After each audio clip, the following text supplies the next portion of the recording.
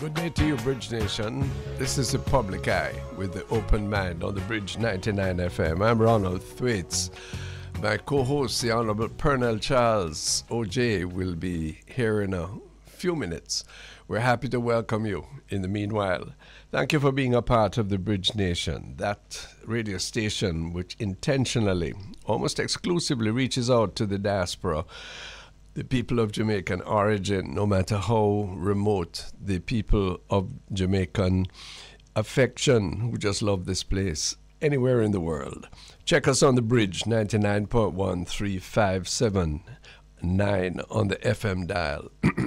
The diaspora, the Jamaican diaspora, so critical to the welfare and the growth of our country, material and spiritual, is the only group that over my 52 years in broadcasting I've never spoken to directly, and therefore that's the reason why I'm here. Not exclusively, but directly.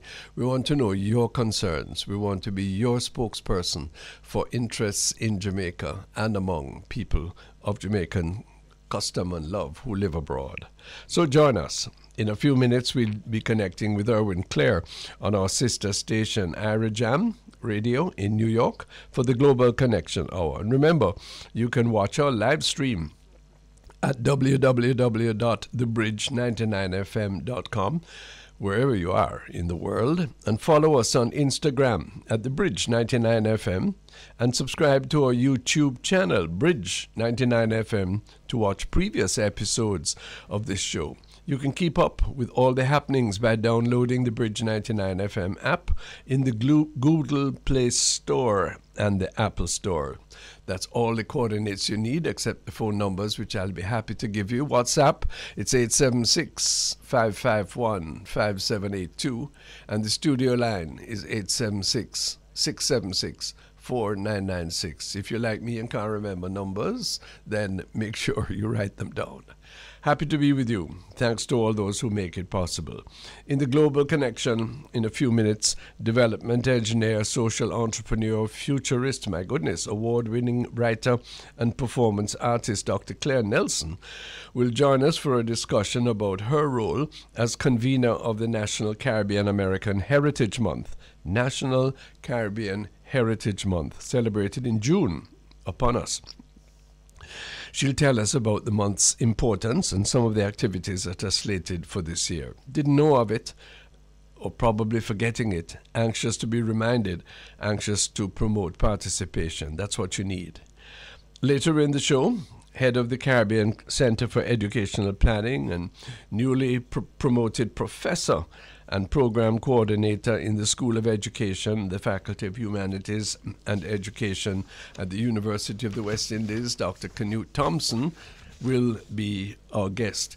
He is anxious that we reimagine leadership in the country, leadership in the university, in all our spheres. How could we pick a more important subject now when Jamaica is shuddering with the uncertainty of which leader to believe, what their motives are, how much are they servants of the people, or how much are they self-interested moguls? All of these issues when Dr. Thompson joins us in the second half of the Public Eye today. I'm concerned, when we join Irwin, you'll tell me about what I hear on the international scene. We'll talk a good bit about the local scene, but I notice the increasing rapprochement taking place between Russia and China. The two prime ministers are meeting, I believe, in Beijing, and the issue is China going to enter the Ukrainian conflict indirectly by supplying resources, armaments to Russia? That could change the entire equation of that particular conflict, And please don't think that it is immaterial for a little country like Jamaica, thousands of miles away. World uncertainty impacts on us very, very definitely and critically. It is a truism, if it is a cliche, that when the major countries of the world start to sneeze, we get pneumonia. Yeah? So just bear that in mind. All of the rosy pictures about economic recovery, which the Bank of Jamaica happily was able to give us a few days ago, all of those can be upended. They acknowledge this, by the way, by uncertain world economic conditions. And I noticed the jitteriness among the financial markets as the war in Ukraine, the unsettled aspect of Central Europe, continues. And we have to be mindful of that, and we have to put our house in order. We have to view who is in charge of what portfolio and how the development projects of each of these portfolios is working out in order to be more self-sustaining, in order to be more export-oriented, not just a talk, not just a bag of mouth, but plenty action. On that note, a man of action, Irwine Clare of Irie Jam Radio, join us for the Global Connection. What do you call me now, sir? A man of what? Action, man. Well, thank you very much for that. And thanks for allowing us into your conversations and to welcome you to our audience. And to say to you that it's a great day here in New York. It's bright and sunny. And we're looking forward to a significant presentation here today. I mean, we're coming off Ronnie and Pearnel of the last press conference, which we were told was going to be a brief press conference, but ended up to be a very long press conference. Which one was that? We haven't. Tell us several, right? Tell us what you heard. Well, Pearnel is a little delayed, so he'll join us shortly. Okay. And then the Prime Minister's press conference last, Monday evening. And, that one. Yes, that one. And, apart from the other situations which were of interest to many, I would imagine, one of the things that stood out for me was the glossing over of a change or the new minister with responsibility to the diaspora affairs. I felt that was just kind of glossed over. There was no emphasis on it, and caused a consternation on my part and many here in the diaspora. We welcome the new minister, and we look forward to... Who is that, Mr. Terry Long? Yes, Mr. Terry Long. But then one of the thoughts I have, tell me if this resonates with you, Irwine, is that we've had a succession of persons in that role. Yes. First of all, I don't think a minister of state is adequate to meet the needs of the diaspora and the potential of diaspora connection. That's first. Secondly, and this is no reflection on any incumbents, past or present. Secondly, there have been changes because it takes a time to get to know the diaspora and to heed them and to hear them and to move with them and to move for them. And when you change ministers, I'm so sorry, I had regard for Senator Leslie Campbell. Mr. Terry Long is going to have to take months, if not years, to get to the stage where Mr. Campbell would have been, eh? Without a doubt. I'm not aware of any connections you'd have had with the diaspora, which is unfortunate. We usually like to have persons who be coming in with some activity, some relationship. I'm not aware of such.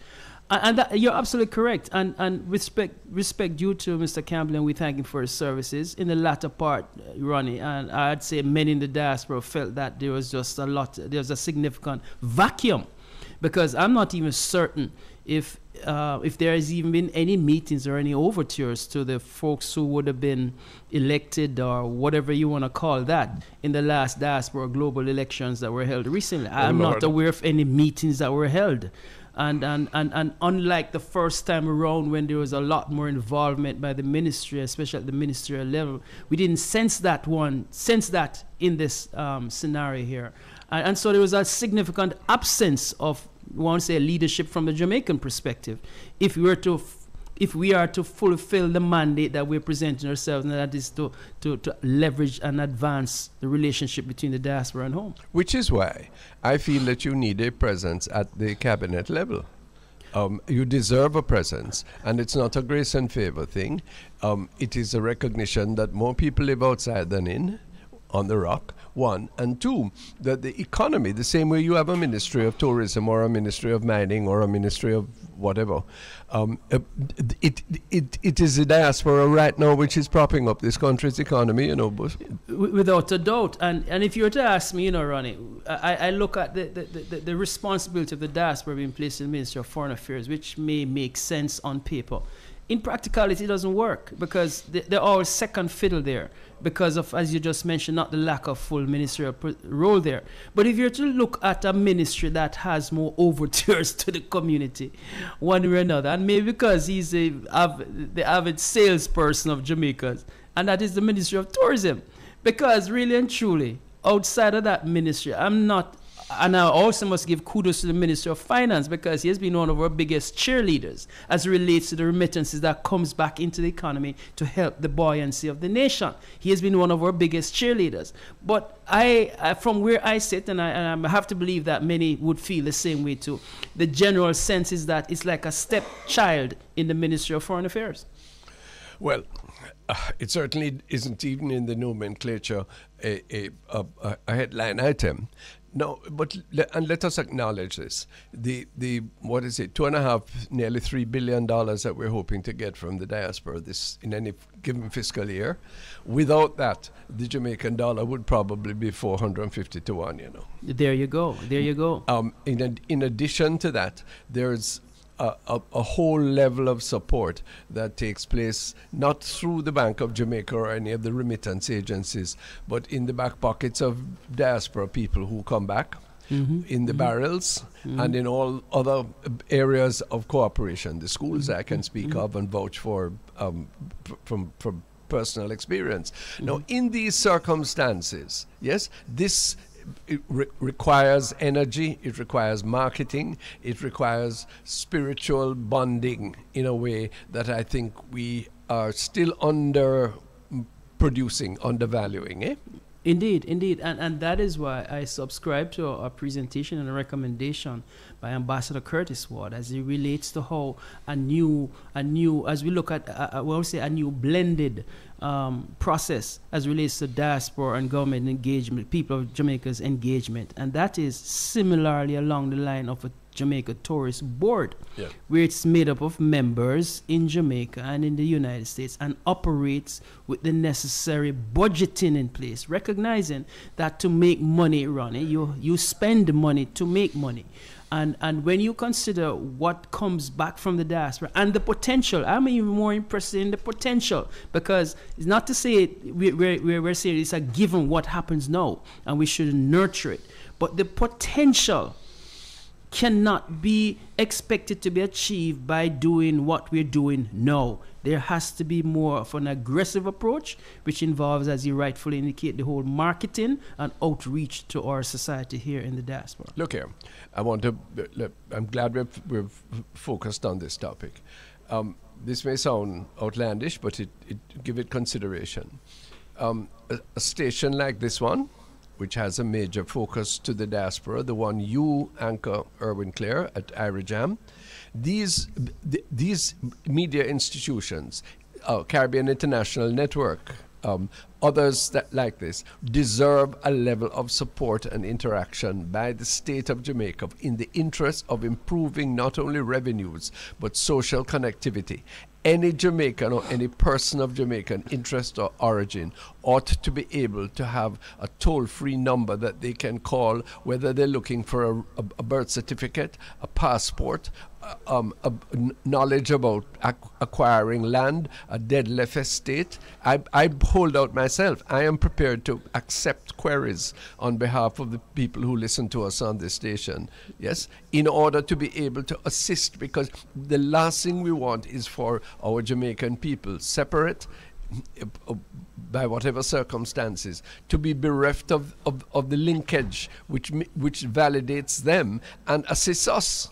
Indeed, and that is the ultimate. Yeah. And I think that, as we make small steps towards that, I don't think our society is even interested in small steps anymore. There are too much opportunities that are being left hanging. It's like the low-hanging fruit that just keeps landing on the ground, and we're not there to even pick them up.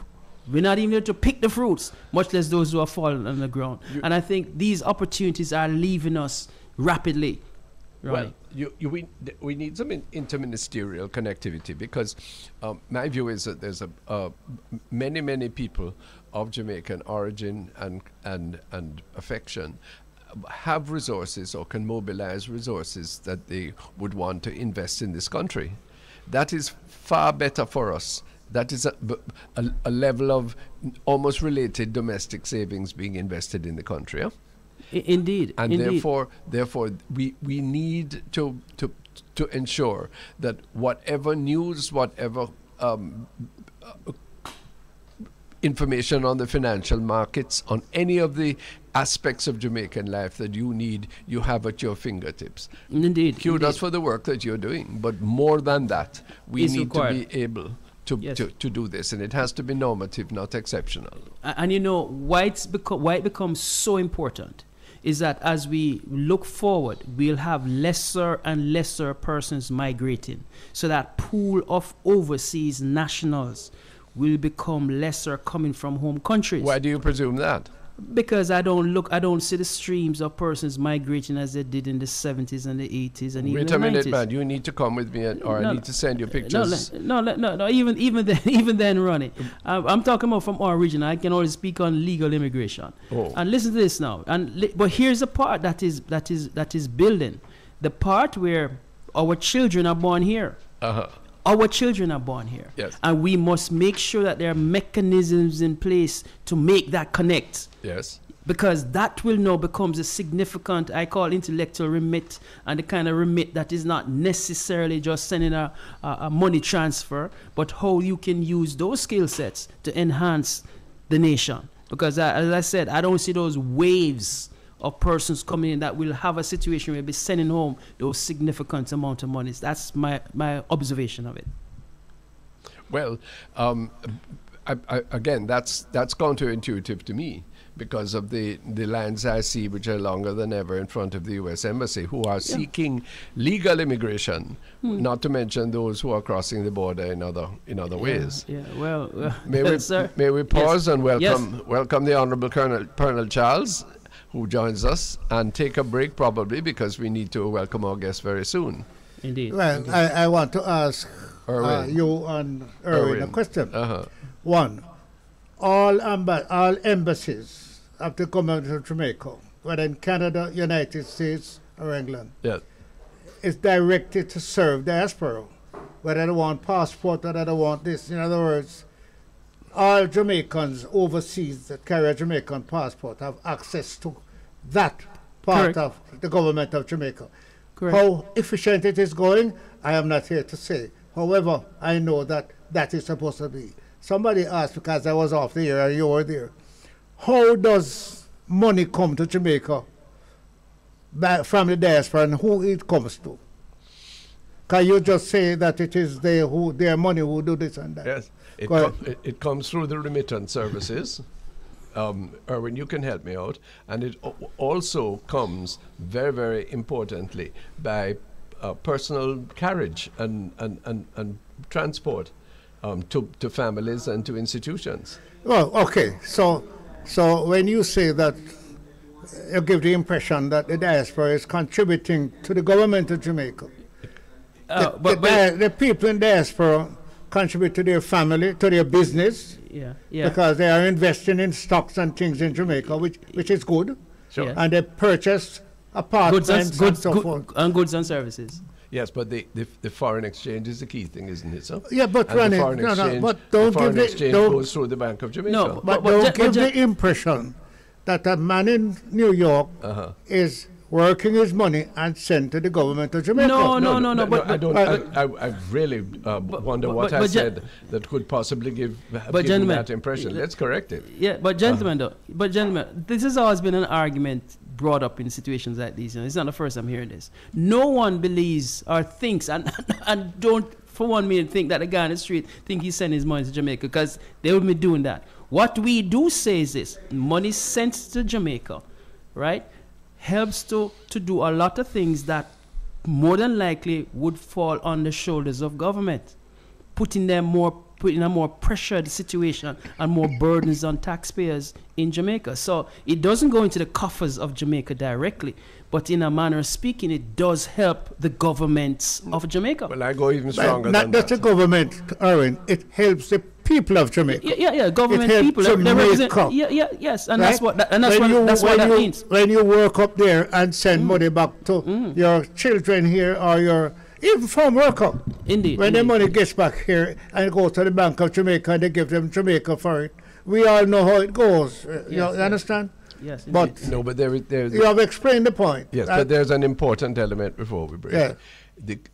That remittance ends up to help the family, the individual, the school child, the funeral expense, all those things. Yeah. But the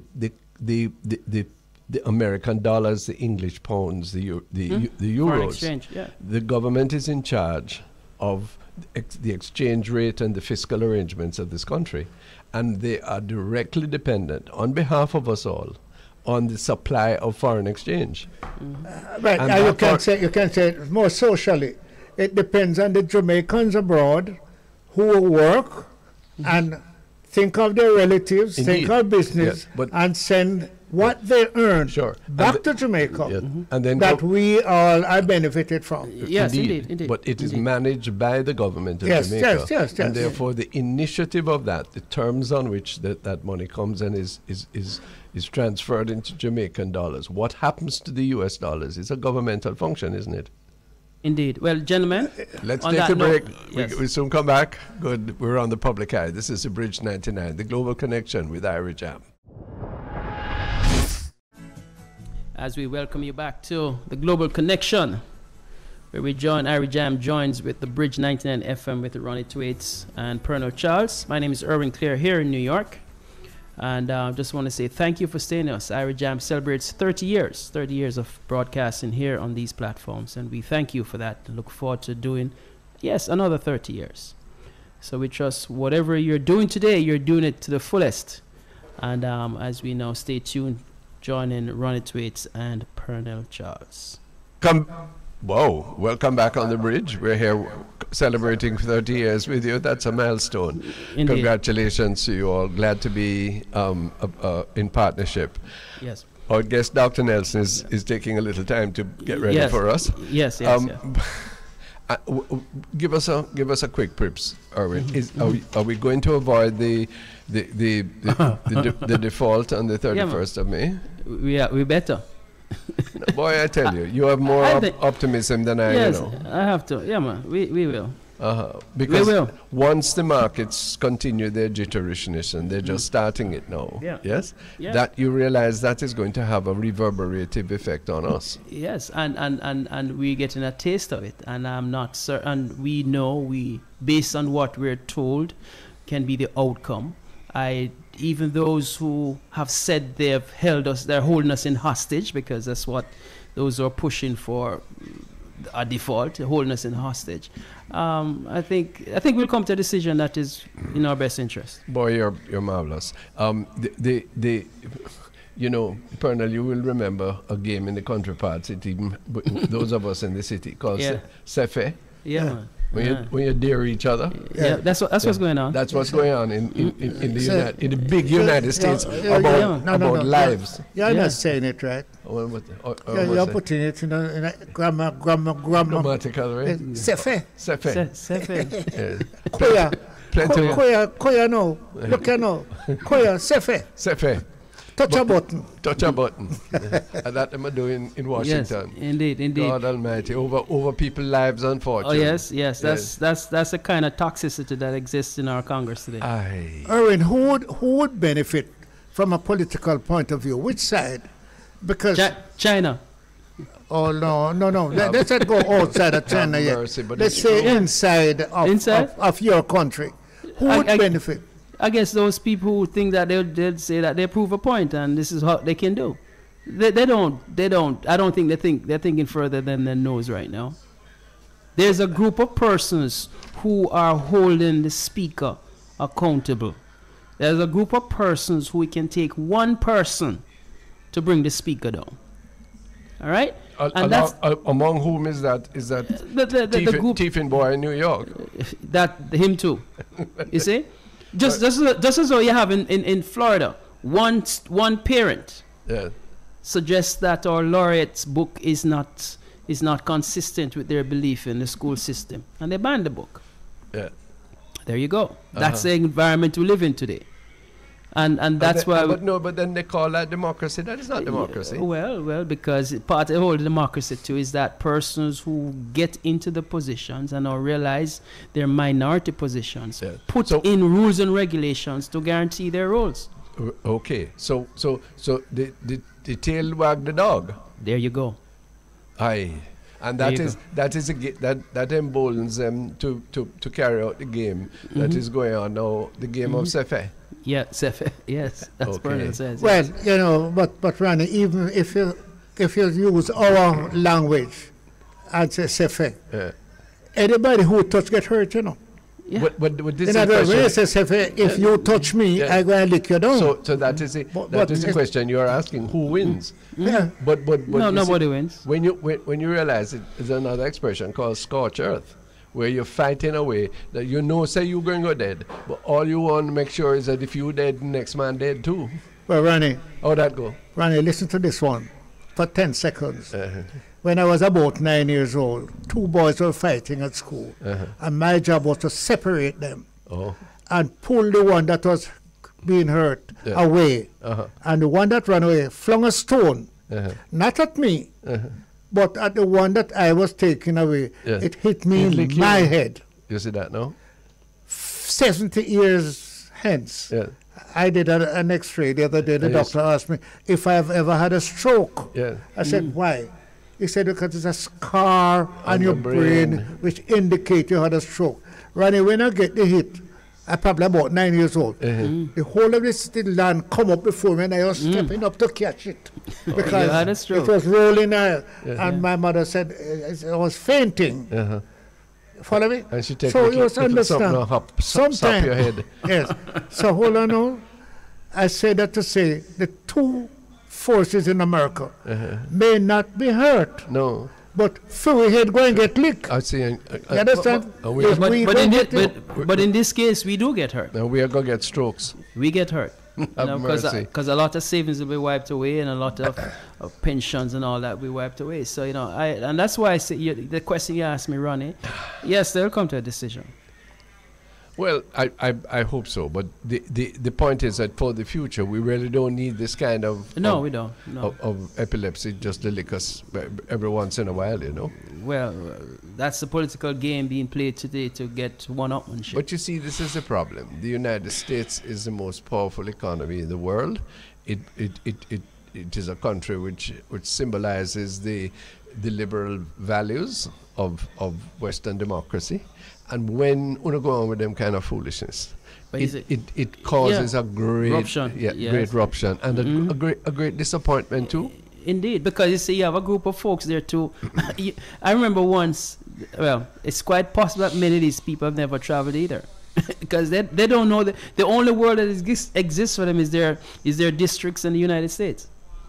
So their implications or their actions to how it will help the rest of the world, they have no interest in that.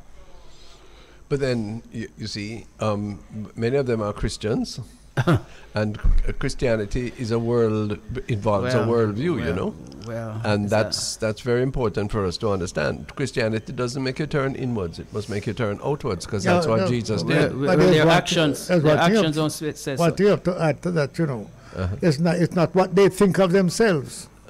It's what we outside of the American, influenced by the American democracy, the American religion, the American so described, we are the one who are wondering what is going on that these 2 sides cannot sit. Then you are forced to look at really their democracy. Because you have the president and you have the Senate, and yet it's still the House can disrupt the whole country. Well, no. So we are obliged then, as we stand a little bit apart. We're not self-righteous at all. We're no better in many respects. But we have sense, and we have a spirit of mutuality and self-preservation.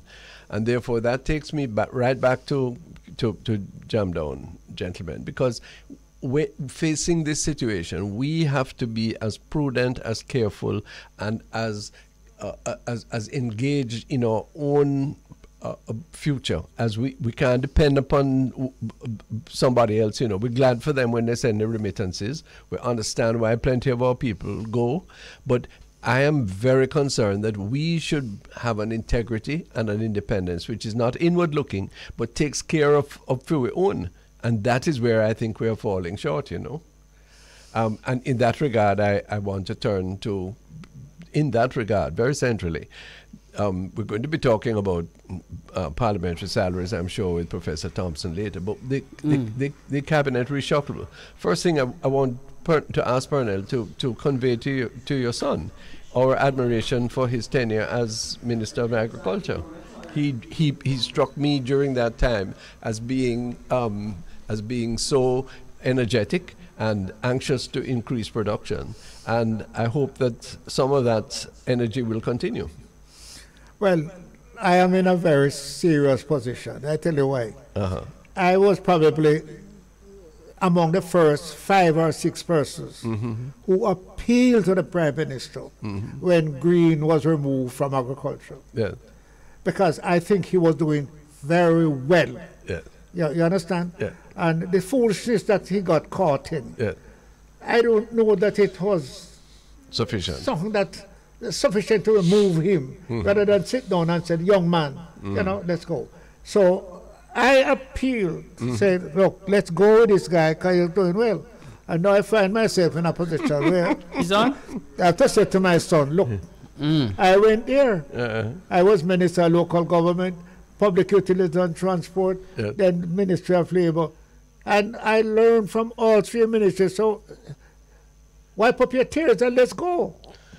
Well, that's a right approach, but at the same time, and I'm not questioning. I'm in no basis to question why changes were made, but I have no basis. But what I do know is that the late great Kiebelman, Minister of Agriculture, a portfolio that he preferred more than any other that he held, he used to tell me that the secret of his engagement with agriculture was that he ran the ministry out of the trunk of his Morris Minor motor car. In other words, he went everywhere. He was visible and engaged, and he was a farmer himself, and therefore he could resonate with them. That kind of energy and simpatico, Irwine Clare, is what we need in order to ramp up the local production, which is key to us being sufficiently able to feed ourselves and afford our necessities, that we do not have to become troubled by every headwind from abroad, especially those running south. Indeed, indeed. And gentlemen, we have a lady on now who speaks that word too, and has been one of our, forthright speakers on this endeavor, an entrepreneur herself, a futurist, winning writer and performer and artist inclusive. But one of the things that jumps out at me is that she was recognized as a White House Champion of Change, which is a significant award issued by the President of the United States. And we have with her now, it's an abbreviated talk we'll have today, but we have with her now because next month, gentlemen, is Caribbean American Heritage Month, and she has been one of the major conveners in this. We welcome Dr. Clare Nelson. Hi, Dr. Nelson, welcome. Hi, thank you so much for having me on the conversation. Yes. Welcome, Doctor, welcome. We're glad for you. Tell us about Caribbean Heritage Month, Caribbean American Heritage Month. Remind us what its history is and what's going to happen this year. Very quickly. So we started this movement in order to really strengthen the ability for the Caribbean diaspora to have voice, visibility, and agency with respect to U.S. policy. Mostly foreign policy and to some extent domestic policy as well. Because if you're not strong here, you really can't impact on how U.S. government deals and treats with situations that concern us. So since we started our first legislative forum, 1999, on the Hill, in 2006 was when the first presidential proclamation was done. So the work on that started from 1999, really. But then Congresswoman Barberly, she took it up in 2004. Yes. So it really was a 2-year process between her first introduction on the resolution, then Chuck Schumer in the Senate getting it passed, right, and then that June 2006 getting George Bush to sign off on it. So since then, every president has signed off on it. And we use the opportunity to train, coach, harass diaspora leaders to get more engaged in the policy conversation, move beyond parties and festivals and fetes, and really have effect in terms of how we treat U.S. issues as opposed to just complaining. So this year, we continue with our first week focused on sustainability, sustainable tourism, the Caribbean Sea, plastic pollution, all those things are the first week. Yes. The second week, our national agenda is Caribbean Restaurant Week, because every state up to Alaska Really? have a Caribbean restaurant, yes. Tell you. And then the third week, we go to Capitol Hill, and we're focusing on session on the Senate side, session on the House side, and then some online forums on the domestic agenda. And then we close off the month with MSME Day is UN MSME Day. Yes. So we're planning our events mostly around trying to get small business to talk to each other and see how they can improve how they do business here in the U.S. That's a full agenda. How does it work out? Is it a series of forums, speeches, interviews? It's forums, it's speeches, it's groups doing their own thing. We are doing mostly online things the first week, except for there's a faith-based prayer breakfast one day. Mm-hmm. And on the Hill is live, so we do go to the Senate and the House side. The domestic agenda is online because we want to find all the elected officials. Do you know the Lieutenant Governor of Massachusetts has Caribbean roots? Lieutenant Governor of Virginia has Caribbean roots. So we're hunting them down wherever they are in hiding. And the Governor of Maryland is Caribbean, is Jamaica. And the Governor of Maryland has Jamaican roots. So we're hunting them where they are and trying to get them to hear us talking about what needs to happen domestically. What are some of the things that you are going to be advocating? You mentioned an emphasis on the blue economy for the first week. That's new, and that's electric. That's critical for me personally. I'm very worried about the health of the sea, because so many people depend on the life of the sea for food and economic security. And of course, tourism sector. If there's no beaches, if the sea is dirty, that's it. We're dead in the water. So that's major. We're also going to be talking on the Hill about crime and security. In that, we're going to wrap in the issues about transparency and integrity, because that's part of the challenge. We're talking about trade and economic development, because there was some talk about including Peru in the Caribbean Basin Initiative. That's a little bit far south to being part of the Caribbean Basin Initiative. So we're trying to figure out what is going on and where these new ideas are coming from. And so those are the things we're going to be advocating for on the Hill. The crime and security is major. We start both mornings with that topic. Listen, if the U.S., I put it, but really just pressing on, Dr. Nelson, if the U.S. could simply regulate and prevent the traffic of guns from America to the Caribbean, what a different place Haiti would be, Jamaica would be, lots of other places, Beg you, try your best to see what can be brokered there. Indeed. And Dr. Clare, just hold that point for me. We have to take a break here, gentlemen. We'll be right back. We're going to pick this up as soon as we get back. Important thing, Caribbean American Heritage Week coming up. Dr. Clare Nelson talking with us on the Public Eye on the Global Connection with Irwine Clare at Irie Jam. Soon come. Thanks for being with us on the Public Eye. This is Bridge 99 FM. It's the Global Connection, with Irie Jam. Irwine Clare is the host in New York, and Dr. Clare Nelson is our guest. She's telling us important things about Caribbean American Heritage Month in June. Indeed. So I hope you don't mind being very controversial and very pointed with your American host, Dr. Nelson. No, you have to. Well, I mean, I've lived here for more than half of my life at this point. So I think I'm truly a hybrid. I mean, maybe I'm a trans something. I don't know what. We like hybrid. Start calling me a they. I'm a they. Yes. On one side I'm Jamaican, and one side I'm an American. Yes, ma'am. We'll take you. But we really have to call a spade a spade. And so this is why, as I am tough on the issue of transparency in government, I'm tough on the issue that we really do need to do something about the export of guns. Because quite frankly, I don't know about you, Irwin, but I don't go to certain place anymore, you know. Christmas, you don't find me no big mall star. No, sir. I'm afraid like her. I'm gunman come shoot up the malls. So it's an issue for us here in America. So I don't see any reason why we can't talk about it. Yes. As well as part of the challenges facing not just Americans now who are begging, please roll back the access to guns, but it's affecting other people in the world as well, and especially the Caribbean region. Sure.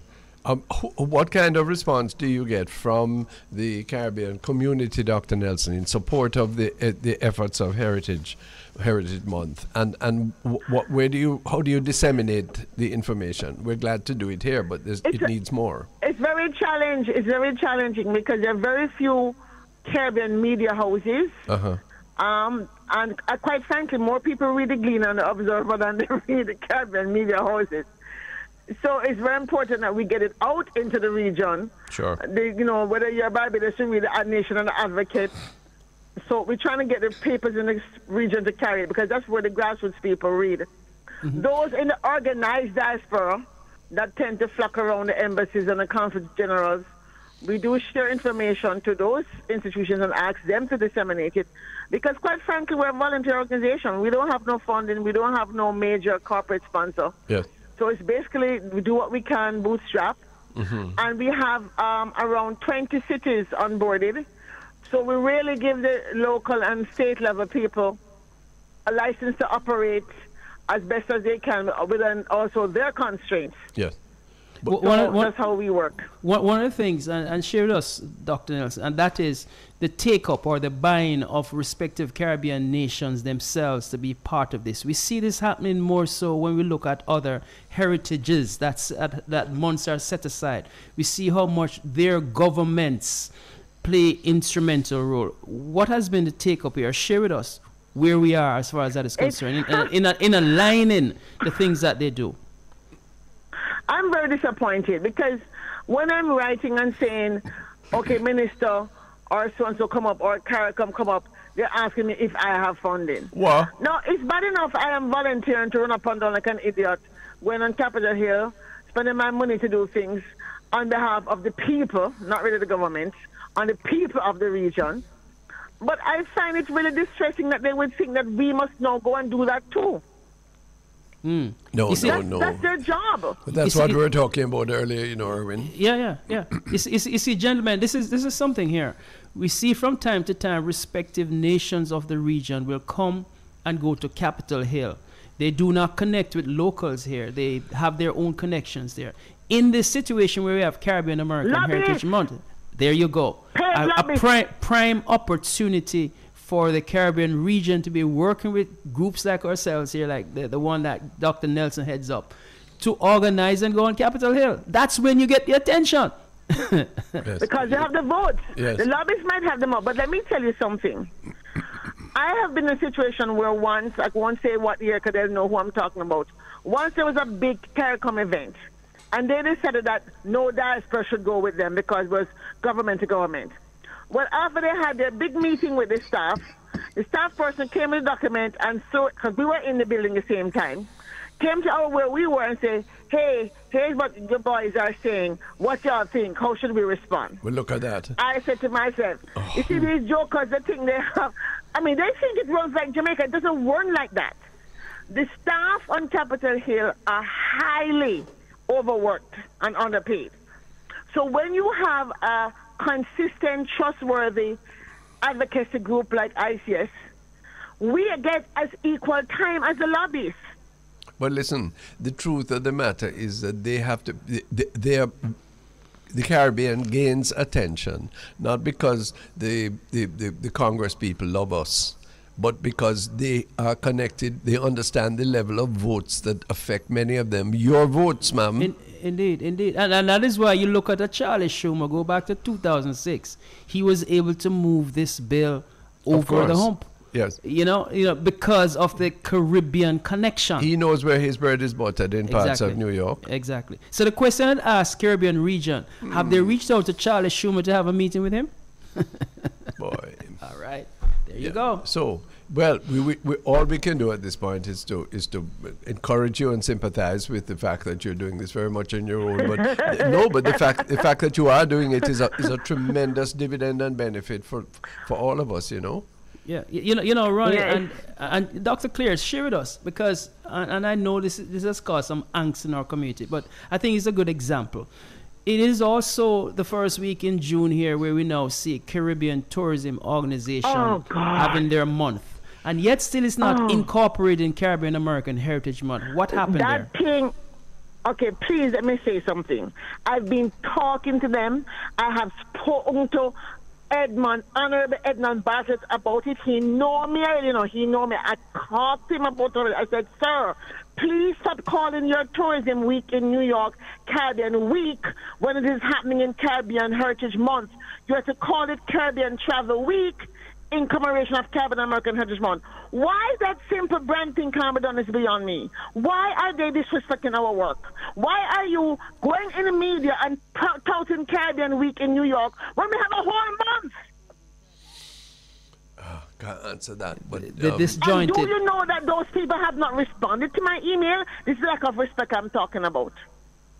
Well, if it was not for the bad juice man, I tell it straight up. It was not for the bad goose man and the porters at the airport. Well, every time I land in Jamaica and I see these porters lining up, trying to live lives of dignity with their cart, and even though I have one suitcase, I make them carry it. And I cry. That is why I persist. Well, thank God for you, because that's what we need, and that's a spirit that infects wholly per people. Mm-hmm. It needs coordination. It needs purpose. That's what we were talking about earlier. Look at this interview. Fits right into that. We're not going to be recriminatory. We're just going to say, hey, this is a better way to do things. Mm-hmm. Dr. Nelson, what a wonderful person you are. Half your life spent abroad, but nonetheless, you can't leave out where your navel string come from. And where you left it. I know. Yes. I know. I'm very sick. I'm still working with Marcus Garvey High School now, trying to get them on board. And of course, Harborview, where my mother was the principal. So I can't go to Harborview. Well, look at that now. Right. And it's for those gifts that we're very grateful. All the best for Caribbean American Heritage Month. We look forward to hearing all the good news. Irwine, you make sure that we keep the connection going. Indeed. Thank you very much, Dr. Clare. Thank you so much. All the best. Thank you, sir. Okay, take care. Blessings. We need more and more people like that, Irwine. Yes, and that's why it goes back to our initial conversation. Yeah. And that is the diaspora needs more attention than just being as add-on. Well, let us encourage Minister Terry Long and hope that he can get up to speed very quickly, and that he will in fact trod the pavements and make sure that he meets all the people and shows extreme regard and respect. I know him as a very personable individual, to ensure that people do not feel less counted when in fact they are more depended. Indeed. And I think the opportunities still remain, but we cannot take it for granted continually. We have to know, strike the iron. The iron is still hot, but I don't think it will stay forever. Before you go, my concern is that, as stated earlier, people of Jamaican origin, Caribbean background are having children. Those children are growing up in an American culture. They will be told where they come from. They will be seasoned. The United Kingdom people, the Windrush generation, are now in a third or fourth generation. Yes. We have to be so intentional with everything that we keep the identity and the love and the connectivity with those people, Indeed, and that's why I give kudos to the UJAs and to the Grace Birthright program of who are involved in providing services and mechanisms to keep that link open. Yes. Because it's important that special marketing must be done towards those folks. It cannot just be one glove that fits all. Irwine, I want to ask you, Ronnie, whether or not we don't have enough organizations in Jamaica that are not necessarily controlled under what we describe as government, politicians, that our diaspora can be in direct contact with. Yes, there are, Mr. Charles. There are many organizations. There's lots of work takes place here without government intervention. Yeah. And that's how we want it, in fact. We don't want to be burdening the government in some of these situations. What we ask our government to do is to provide more streamlined operations. In other words, providing the platform for more engagement. We don't want government to be doing for us at that level. And as I say this, there are many, as I said, organizations linked with organizations here. That happens on a daily basis. Nonetheless, want to make sure if people, one of the services that I think the bridge can offer, and I personally am prepared to be engaged, if people continue to have problems, they have needs, let us know now so that we can focus on them in the global Ronnie, I'm aware of a number of people in the diaspora, who want to do more for Jamaica, but not necessarily want to come through the political understood. Organization. That's why we're offering because they channel. Feel that they get stopped at the airport, they get stopped at the customs. It's a process, Mr. Chair. It's a process. And I think once we work out the process and market the process, things will go well. Because again, I give kudos to NET, National Educational Trust, that has a mechanism in place that augments the processes I'm so of glad us that's sending working. things through. Yes. Well, we gotta go. I heard the Prime Minister hailing the diaspora, hailing You the did? people You who did? are over there, Yes? who are making such great contributions. I need him to say people more of it. Jamaica. I need him to say more of it, though. Yeah. Anyway, I gotta run. Thanks for the global connection. Run with that. All right, sir. The Public Eye will be back after the midday break. Thanks for being with us on the Bridge 99 FM, this station that's devoted to the Jamaican diaspora, to their views, to their thoughts represented to the people in Jamaica who listen, and our concern for their issues from the United States, United Kingdom, Canada, wherever they are. The Honourable Pearnel Charles is our co-host. Later on in this segment, Professor Canute Thompson of the University of the West Indies is going to join us to talk about leadership in the country, the style, the character, how it applies in very current circumstances. And somebody called me that I must explain myself about the diaspora. Okay. Because I made a statement which gave them the impression that I don't recognize them. Yeah. So I just want to make it absolutely clear that we weren't saying that they're not contributing. Yeah. We are saying that they don't send a check to the government. No. They send it to Jamaican and to Jamaica and involving Jamaica, which builds Jamaica. Sure. But make the Jamaican more comfortable and it's and they themselves invest in Jamaica. So it builds Jamaica. But we do appreciate it. Do you agree that we need to be even more intentional, more devoted to strengthening the links between the diaspora and ourselves? Well, let me tell you what I know. I have watched Jamaicans working abroad. I know to get up, as they say, before day, and put on a coat in the ice, and come home night in ice. I know the experience they're having, and in Canada, in America, and in Britain. Yes, sir. And that is where we're getting our best contribution from.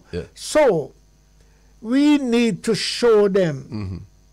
As I said to the farm worker, I set up an organization that their wives are visited while they are abroad. The social worker. Yes. Because some were not really behaving themselves. They weren't sending home enough. They weren't making any contact. Right. So we make contact with them and send a social worker to see what's going on. Some want to know why they're not hearing from their wife. So we visit the home and call them from the home and say that this child is going to school, this is doing that. And it made a major difference. Of course, you want to build family while one parent is away. That's right. Continuing the family situation. And they will work better. The family. They will work better over there. Of course. When they have peace of mind. You are listening. One man called me and said, boss, at the first I feel so comfortable. When my wife called me, I can't go out now, no fret. And she called me every week now to tell me everything all right. The social worker came and make sure that the children going to school that they got it closed. Yes. And when he heard that, he was so happy. So, well, listen, that's a but great that's how we must live life. Yes. But then I took a broad position when before you came to us today when talking with Irwine. I feel there should be a minister of diaspora affairs. I felt disappointed with the Prime Minister's so-called reshuffle of the cabinet last weekend. I felt that more needed to be done, and not just principally from the standpoint of what the Jamaican people need from their government, but also, I mean, it's midterm, and normally you make strategic changes. Really, apart from the shift at the Ministry of Agriculture and the demitting of Messrs. Carl Samuda and Audley Shaw, what else was there? Well, let's go back to Minister of Foreign Affairs. What is the Minister of Foreign Affairs? Only the politics? No. Is a Minister of Foreign Affairs. If you had a Minister of State in the Ministry of Foreign Affairs dealing with Jamaicans, diaspora, listen to this. It's not only Jamaicans in abroad who are involved in the diaspora, There are some Americans and Canadians and British who people love Jamaica so much you notice that they are doing more. I always speak of the lovers of Jamaica. Yes. Right? So I have no problem but commensurate with the contribution that they're making, almost $3 billion a year in combined remittances. Many sectors of the economy which contribute less than that are coordinated and led by a minister. And I really feel that it is worthy of our consideration for the future that we have more Jamaicans living abroad than we do on the country. More and more are migrating. Yes, we won't get into that why. But what we expect of them, and in order to keep the flow, the spiritual flow, sir, the social flow, which you were just speaking of what you did, which is so important, yes, and the economic flow, we need... No, don't leave out. Yes. Don't leave out those who want to contribute to the political flow. Very well. Because they believe yes. that their experience abroad yes. could do well, much more. Well, but I think willingly accept that. Putting the new Minister of State there, I understand that he's going to be concentrating more with the diaspora. So the Prime Minister said, my concern that I expressed was that as far as I know, this is new territory for him. Yes. And unfortunately, when you shift around persons in that capacity, they have a fairly long learning curve. Yes. Now, so we wish him the best. We want nothing but good Yes, for him and for his cause. You're being unfair, because neither you nor I had to advise the Prime Minister for availability. we are available in a different way. Bridge 99 yes. is allowing us but this is it. to sure. bridge that gap between the Jamaican government and the Jamaican people abroad yes. as to how well they can mesh, as they would say, to solidify that relationship. But okay, so let's talk deeply about this now, the way we set up our government, because we are involved in a process of constitutional reform. Should the choice of a cabinet minister be restricted largely to those who are members of parliament and a few senators, as we have now, or in the process of constitutional reform, should we, as some are suggesting, get the best mind, the best talent from whatever source that is available for the work? What do you think? Should we choose our cabinet ministers from outside of the MPs and the senators? He's doing that in a sense that he brought this new senator, Mrs. Dixon, in and elevated and her they're to not the really Senate. connected to the political party as such, based on their presentation. Well, certainly she isn't. Okay. It's hard to find people who can walk between and make the contribution to it. Well, is it? I mean, there are in the past, during Prime Minister Patterson's tenure, he appointed 2 independent senators who were eminently qualified for that kind of work. This government has been able to persuade the Grace Kennedy leader, Mr. Webby, to be a minister for a couple of years. You remember who the senators were? Yes, Senator Monroe and Senator O'Reilly. And you would say Senator Monroe was an independent senator? He was at the time. How could he be? Because he wasn't a member. He was a member of the People's National Party. No, he wasn't at the time. He ran an election for the PNP. Afterwards. Oh, it was afterward. Yeah. So he developed there then. I don't know. But what I do know about him is that his acumen and his ability is unimpeachable. I tell you something that you don't know. Uh-huh. When I was president of the West Indian Student Association in the United States, I looked to Jamaica for one, in my opinion, who could come and give us a 1 or 2 hour lecture on what's happening in Jamaica and why we should come back to Jamaica. Who you believe we brought to America? Must be Trevor Monroe. Trevor Monroe. Sure. And Trevor did a fantastic job. He didn't come as an PNP or JLP. No, but we have to stop this nonsense. He's intelligent enough to come on. Well, exactly. And one of the messages that we are sending out on this program by the simple interaction that we have here is that the first identification is not your political color.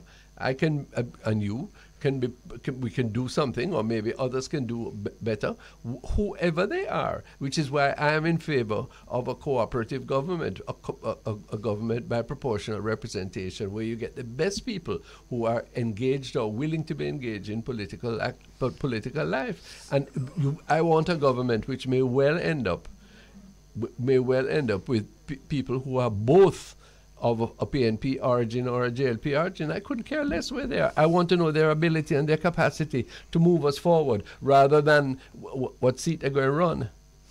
Well, I noticed we're going to have, and he's listening, Mr. Thompson is listening. Professor Thompson. And Prof is going to have to come and face some, he should be cleaning off his butt. Because some fastballs are available. Well, I'm sure you're practicing your run up, but no, I have a lot of respect for it. So do I. But this is where we need to go. One of the things, when the comments I had about the Prime Minister's reshuffle, and I put it to you for your wisdom, is that apparently the talent pool that he had is limited. You know, and that is the problem, because he had to engineer 2 people out of the Senate in order to fit 2 more, two entrants. And you're satisfied of their qualifications. Well, I want to see their qualifications. I know a little bit about Dr. Dana Morris Dixon. Yes. I thought that she would best fit in education because she was a prominent member of the Orlando Patterson Commission, and that ministry certainly needs a lot of strengthening. Let me not say much more. But she's connected to it, isn't it? Well, I think one doesn't know, but from what the Prime Minister said, that she probably will have some responsibility for the Heart Trust, which for reasons only known to him, has been separated from the Ministry of Education. How you can separate training from education, I don't know. But that he knows that, or thinks he knows. But she's probably going to be connected with that, and she would bring her perceptions and engagement. She must be a very disappointed person, because the recommendations of the Patterson report, which she played a large part in, have been largely, well, nothing has come of it. Well, she's in a position where she can. Well, indeed, and I respect that. Yes. The other gentleman we're yet to hear from, but there's a limitation, and also you know as well as I do that within a political party, who gets what job, who becomes Minister of State, or who gets minister, can become a very, very contentious and difficult thing. It's probably the most difficult thing that a Prime Minister has to do, because if he can lose a lot of internal kudos. That limitation you talk when it didn't start with the Prime Minister. No. It started with the person who the people and the ground would select or elect to go to Parliament. But prior to that, sir, even that, it starts by the constitutional forum that a system that we have engaged.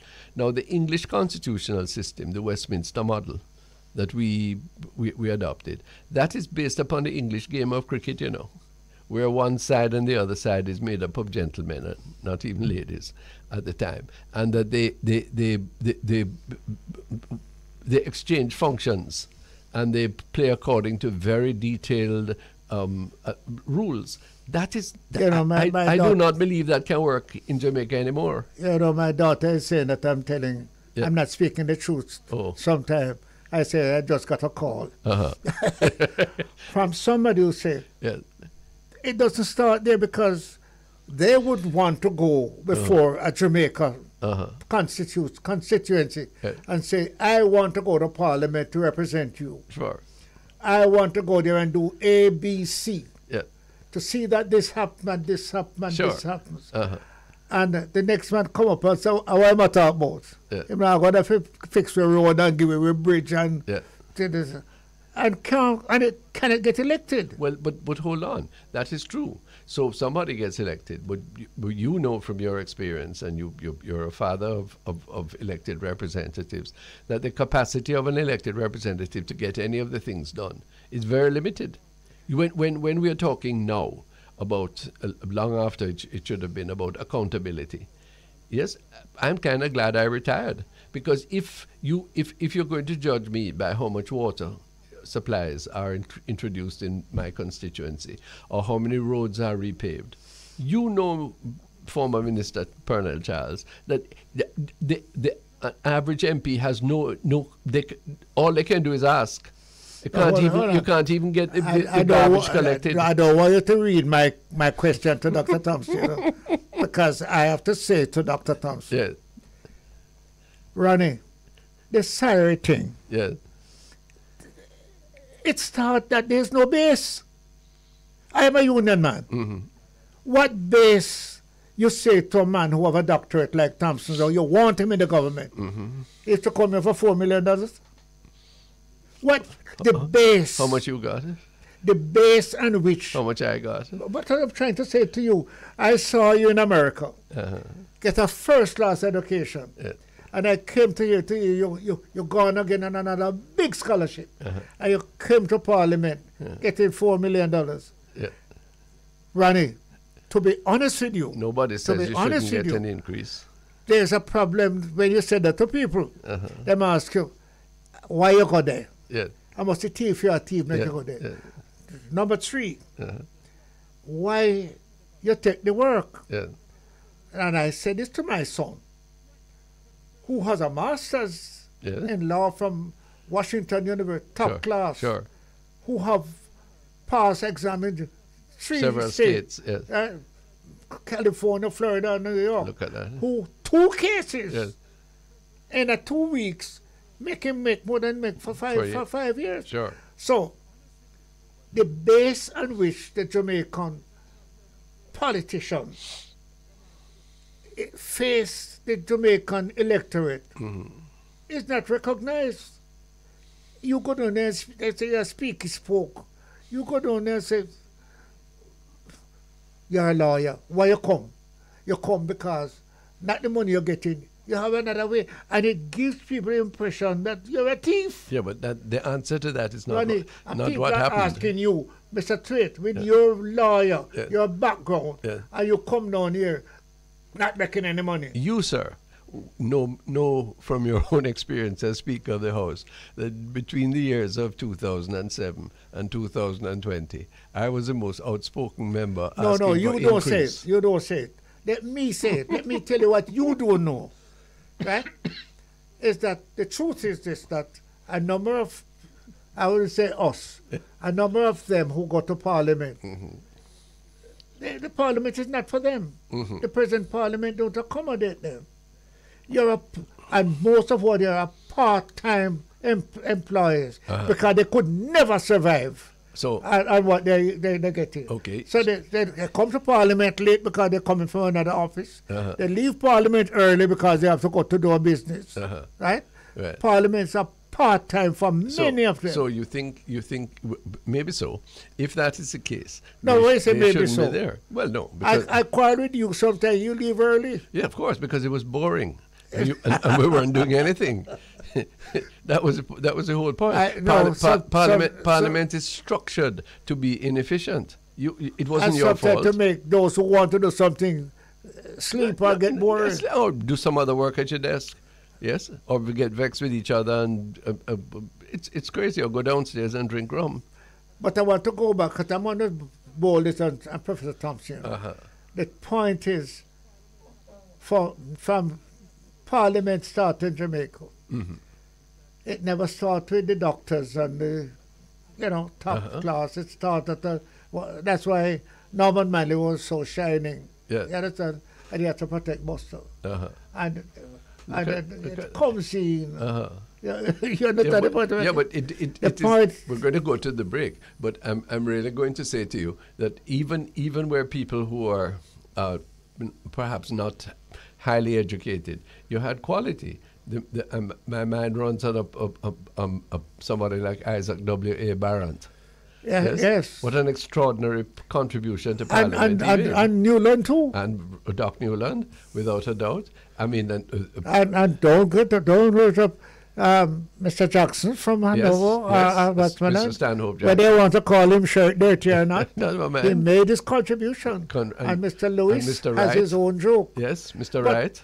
From Wright. St. Elizabeth, C.A. Wright. No. Yes, you used to call him Poco Wright. We're talking political history here. We're on the Bridge 99 we have a FM. Different caliber of parliamentarians now. Yeah, but the spirit Getting has the same base pay. Spirit has to be the basis has to have the basis of service. Soon come back. We have more. This is the Bridge 99 FM. This is the station that caters to the diaspora, the Jamaican diaspora all over the world. We have a partnership with Irie Jam in New York City, and we relate to several other stations and hundreds of individuals all over the world. Thanks for joining us on The Public Eye. The Honorable Pearnel Charles is our co-host. We welcome Professor Canute Thompson. Hi, Canute, welcome. Thank you, sir. Thanks for having me. Good. Master Thompson, how are you, sir? My dear brother, might I say Uncle Pearnel? I prefer to call it Uncle Pearnel. Yes, you are both countrymen. You heard that I said about you carrying your bat, right? He was saying earlier that you ought to you oil it, okay. You ought to oil up your bat because he's coming with some heavy bowling. Professor Canute Thompson is a professor of educational leadership at the University of the West Indies, and we asked him to join us today because he expressed in his inaugural professorial lecture some criteria of leadership, particularly leadership in public service, that we thought would be useful to apply to present circumstances and also be a guide for those who aspire towards leadership here and in the diaspora. Canute, are we being served well by, first of all, the concept, the philosophy of leadership and how it is applied right now in many different areas? And I don't think we can avoid the particular issue of how we remunerate, how we pay our leaders in the political sphere. Thank you again, Ronnie. I am of the view that we are being terribly underserved in terms of the leadership practices that we are seeing and the way in which we are governing our country. I would cite just a couple of examples, and I'll start with the one that you have given. I believe that politicians or public officials who serve at the representation level have been underpaid for a long time. And I believe that an increase was important and necessary. But I believe that it is self-evidently unconscionable that an increase in the order of 200% and over would be given. What worries me is that we hear conflicting stories about how this came about. The Prime Minister said on Monday, that Cabinet agonized over the matter. It really weighed heavily on Cabinet. But his information minister, de facto information minister, said this morning, the matter never came to cabinet.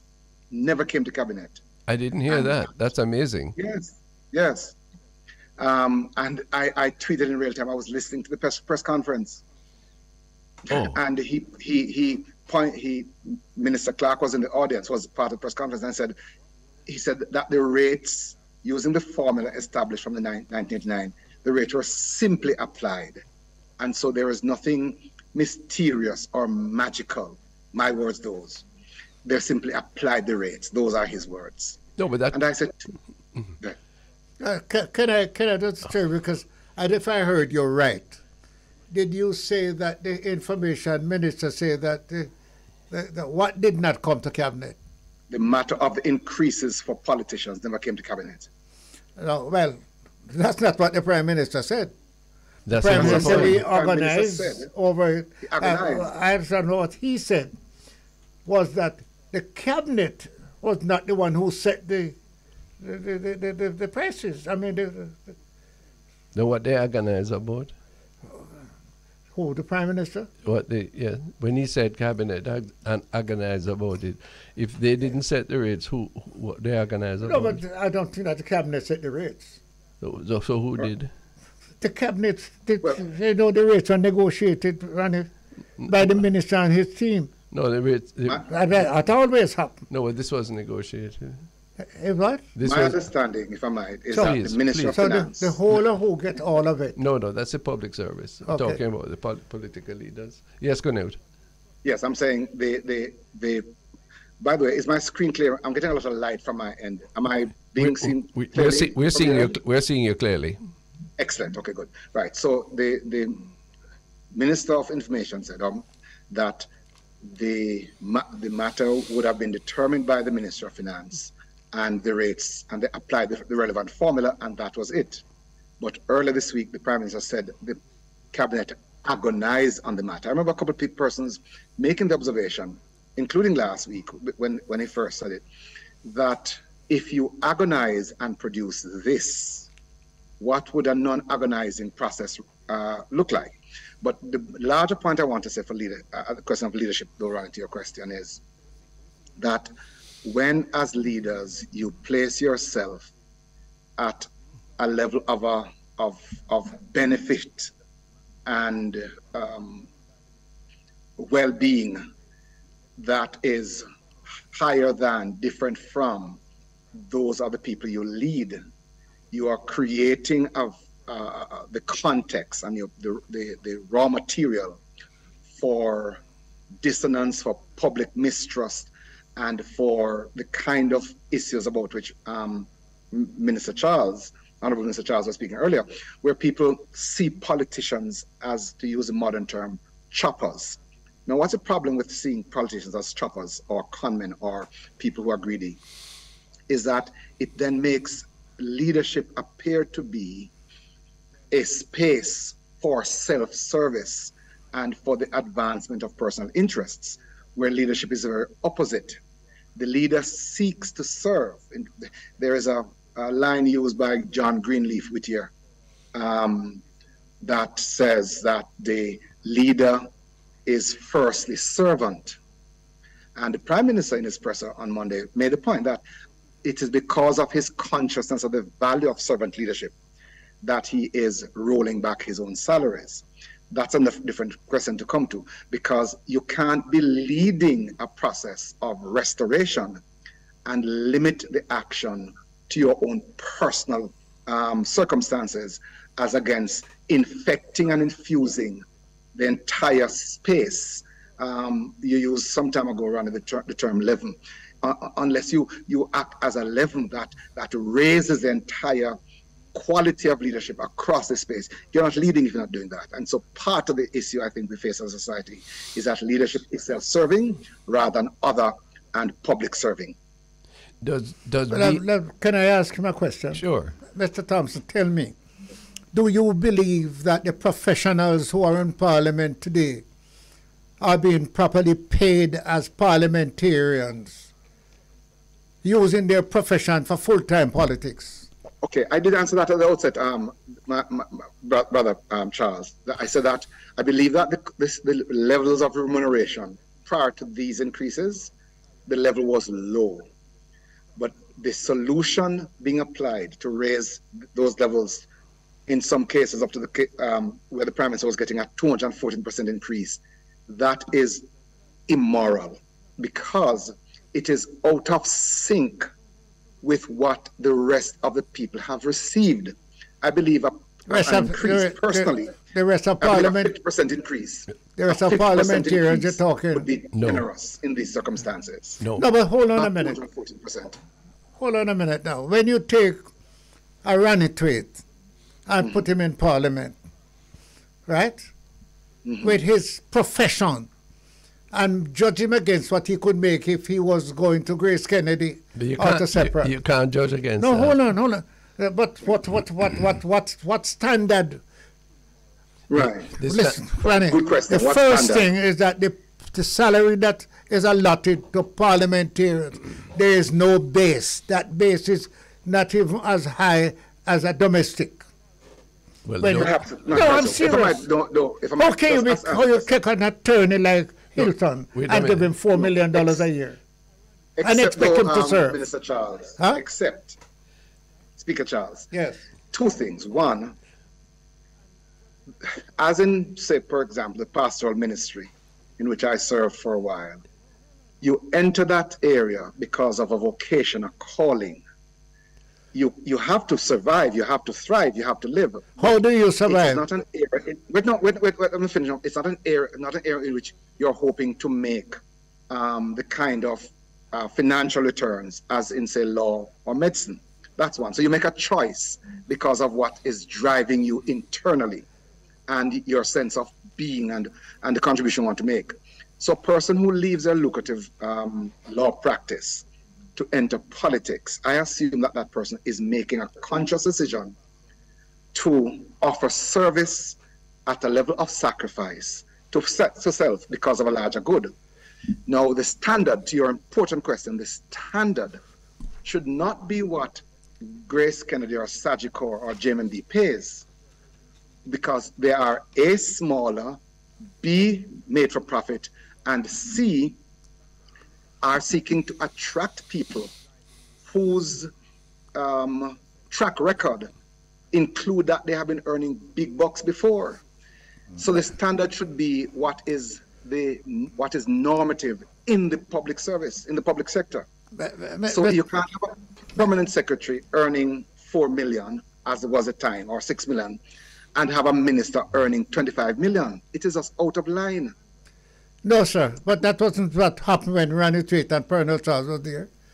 That wasn't what happened. But let's take up on something you said earlier. But you're supporting these increases, Pearnel? You supporting these increases and the way they were done? Let me tell you what I support. First thing, as a trade unionist, I say there is no, that it should have a base. Okay, how do you create that base? Exactly. How do you create? Negotiate it. Okay, but none of that took place. No. You have to tell me that the Minister of Finance has get up and carry a thing to Parliament. He has a team that but you have to negotiate. Negotiate with whom? With whom? Yeah, but who did you negotiate with? I don't know. Oh, well, then they need to find out. Yeah. Because it didn't negotiate in the cabinet. It went to the cabinet, negotiated. He claims that there was no need for any negotiation because there's an established base, which is a proportion of above the permanent secretary. Now, I don't accept that connectivity at all, even though it's been there for 50 years. Yeah, exactly. You can't. I don't accept that. Right. So, certainly that can't be a negotiated position. So I'm trying to understand why. What first of all, as Canute I asked Canute, what is the philosophy of leadership that would lead you to do something like this? What is appropriate? And he's setting that out. And then, because we are politicians, Pearnel and I, Canute has an interest in political leadership. I have to ask the question: why would you do this? Because it can only hurt you. You mean raising the salary of parliamentarians can only hurt you? Of course. At the level that has been done. Not to raise, just to raise them. Yeah. I promoted that. Yes. You know. Yeah. But to do it in this way and at that level can only hurt you. If you were an MP now with your additional money, or yes, I would want to run away. You what? Run away. Because the public is so alienated, is so angry that they're going to take it out on the parliamentarians. And I tell you, it's worse, because if the Prime Minister says, I'm not going to take it, but the ministers are going to have it. He has set them up for some class of beating, you see. Right, hold on then. Suppose he had said, councillors, MPs, mayors, parliamentarians, and Governor General, and we're going to put it before a committee. And you say, this is what it's there. You decide on what they should get. And full-time, because you tell me that these parliamentarians, we could not be full-time. I work with the union. If I wasn't working with the union, I could never survive getting $4 million, which is... Sir, nobody is against a proper wage, you know. Nobody's that. No, but the question is what is a proper wage? Is 240%. No, Ronnie. At this stage. But listen. If the 47% given to domestics the other day, if they had a proper base, it could be 10%. I don't understand that. No. Can you? You don't understand what I'm just saying? No. Moving them from 9,000 to 14 or whatever it is. It was 47% increase. Right? So I would have been happy for a 47% increase if I were I am saying if they had a proper base that they were getting like $12,000, it could be 10%. No, but the question becomes, if I might, though, yes. At what point are we going to establish that base and what we're going to be used as a standard, which is the question that Minister Childs asked.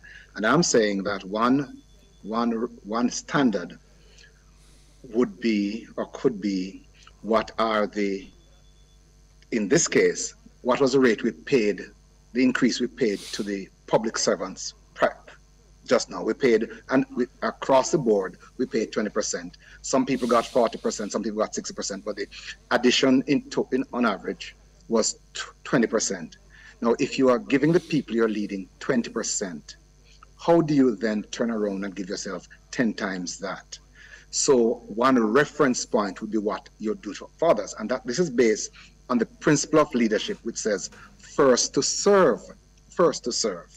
So, and serving that context really means serving others and serving the interests of others and the larger good.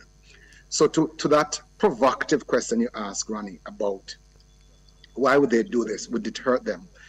How do you advance the public's interest and your own interest at the same time with this kind of increase? So what you're doing with that kind of increase is that you're creating a context of public confusion and public mistrust, which really hurts us all. But I want to add two other things that leadership does, and which are applicable to this context. The leadership is about solutions which advance us beyond the mire of problems we currently face. And I would want to invite our leaders to ponder what would be the solutions relevant to this particular situation. So the Prime Minister has offered that he's going to roll back his salary. But does that solve the fundamental problem that we face? It doesn't, because the issue wasn't about the Prime Minister's salary exclusively. It was about the increase to politicians generally. So the solution has to contemplate how we address the payment across the board. So, Canute, are you telling me that in your opinion, the councillors, the mayors, the MPs, what they are giving them now constitute a proper base for a professional who is in there? No, I don't think. I think it's excessive. Huh? I think it's excessive. It's what? Excessive. What is it, Ronnie? What? What does the MP propose to get now? $9 million? No, remember, I am adopting the model of leadership. Yes. And the principle of leadership. Yes. Respectfully, I'm adopting what Canute Thompson is saying. Yes. That there has to be an element of relationship with what is happening in the remainder of the society. If you're going to tell me that I can apply my hourly rate as an attorney to my parliamentary service, then you are. No, what I am saying to you, I am applying your service to your stability of your family and your survival. Let me. The survival of your family. The principle that I outline is that if you go into public service, you mustn't go in there to be pauperized, but neither must you go in there to be excessively wealthy. But Ronnie, you have been in there for quite a while. Do you agree with that? I agree with that, but I also agree that you support yourself and others by coming in there. Yes, but I can't ask for. And you can't ask for everybody to do that. No, and I can't ask for a salary that is going to cover all of my aspirations. Or take care of what you didn't get. No, exactly. You have me there. Hello, sir. And especially so, I know I'm going to have, if you wish, have you again. Can you tell me that when the people I represent can't buy dinner?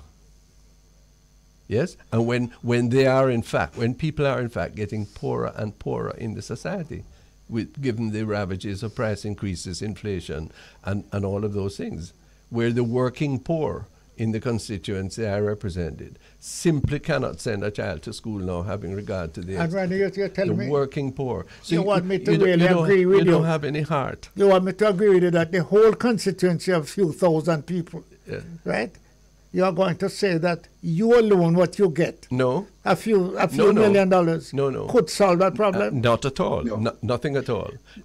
I think that the Prime Minister spoke to this question in his presser on Monday, where he spoke to the issue of the leader identifying with the realities of the people he or she serves. So you can't be identifying with those realities in words, but not in action. You can't be identifying with those realities, and you assign to yourself a level of benefits that far outweigh A, what others are getting, and B, disproportionate to your capacity. So let us agree, Minister Charles, that the salaries, and I'm repeating it now, the salaries were low before now, so there ought to have been an increase. What we're debating is what would be a reasonable level of increase. And I think we can say on the face of it that a 200% increase cannot be justifiable. It is self-evidently and manifestly excessive. So the question becomes, what would be the level? Let me ask you. Let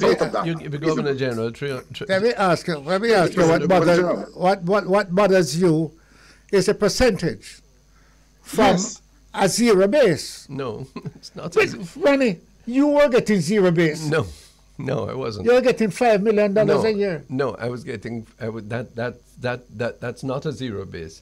$6,200,000 was my parting gross when I left the cabinet. And you were doing one case you did could make more than that. Maybe so. That's a different point, if I wanted to have, you leave that and come and work for that. But then I can't expect to get that, and I expect to get an increase that would allow me to live simply, so that others could simply live, and that is not $22 million or $24 million a year. Give me an opportunity to agree with something that Dr. Thompson just said. Of course.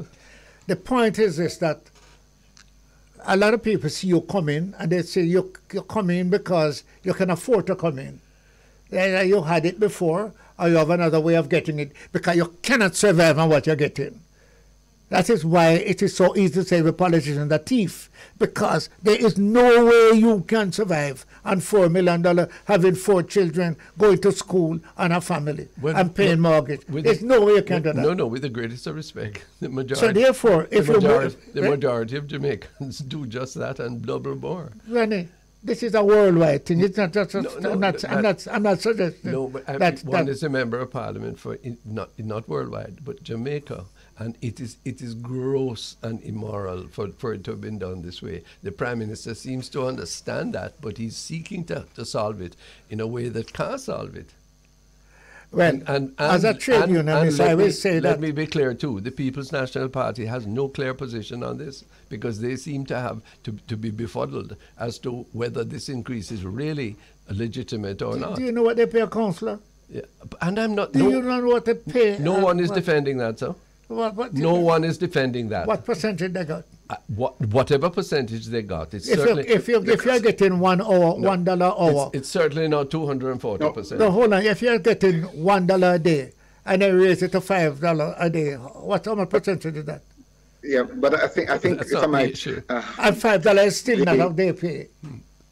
I'm not sure I'm clear. I'm interested in the position being argued by Minister Charles. Are we agreeing that an increase was warranted? A. Yes. B. Are we agreeing that an increase of 240% is not justified? I'm not clear on that second point. Well, let me answer. I believe that. Yeah. Let me answer you. 200%, 100%, based on the base that are going, is not justified. Cannot be justified. But Minister Charles, hold on. Okay, you're saying it's not justified. Do you agree that the base on which they are putting this percentage cannot be justified? Saying it's not justified, you mean that it is excessive or it's not enough? Are you saying it's excessive? Nobody's arguing that what you say is the base, which is what we were getting, is enough. Nobody's arguing that. One is arguing that what you have done, that what you have put on the base, is taking poor people's money and giving yourself the blue joint without any justification. You're now scrambling for canons of accountability and performance after the fact. It's like when you go into to buy something and you pay a big money and then you're told afterwards what it is you're going to get. Well, you can't do that, Pearnel. Right. Well, let me. And the public of this country are rejecting it right now. Well, let me say this to you: what the public need to say, and I'm a part of the public. What we need to say to them: you need to have a proper salary for people who are in Parliament. But that's exactly no. Determine what is the proper salary. Fair. Did we do that? How do we determine? I would like to ask a question. That's what I want to of Minister Charles. You have some nice children who you raised.